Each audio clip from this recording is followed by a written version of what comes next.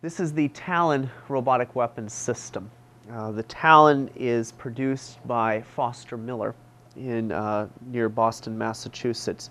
And as I had mentioned to you with the swords, the wide-angle camera was developed specifically as an EOD tool.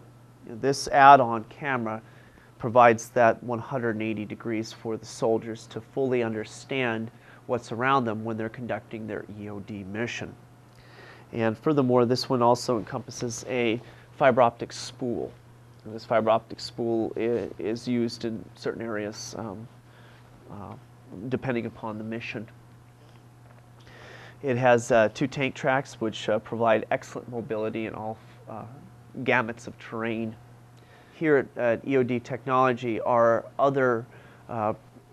we try to do is we focus on providing tools and equipment to assist the soldiers when conducting their EOD mission.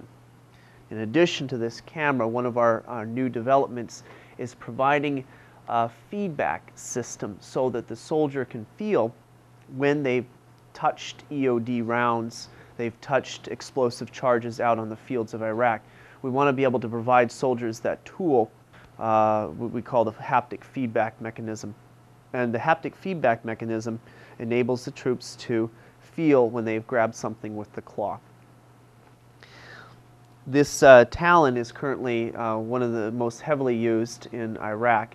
We have about quite a few of these being used by EOD soldiers throughout the country, both Iraq and Afghanistan, for disarming IEDs, rendering safe throughout the theaters. This is the PackBot, which is produced by iRobot. The PackBot is another one of the tools used by EOD technicians throughout Iraq and Afghanistan.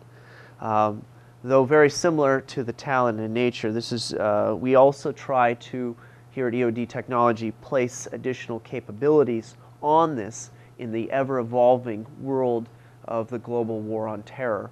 The more the terrorists and insurgents change the parameters on the battlefield, it is our team's responsibility and job to create new tools to combat those changes on the battlefield.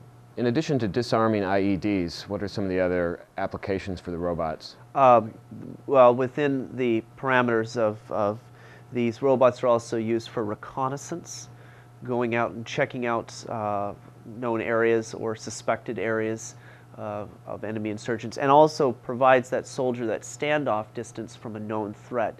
Because if anything were to happen to the soldier is irreplaceable. These robots simply go sent off to a robot repair facility to be fixed and be out on service the next day. This is another tool at EOD's disposal, although not in heavy numbers such as the TALON or the iRobot. This is the Vanguard system.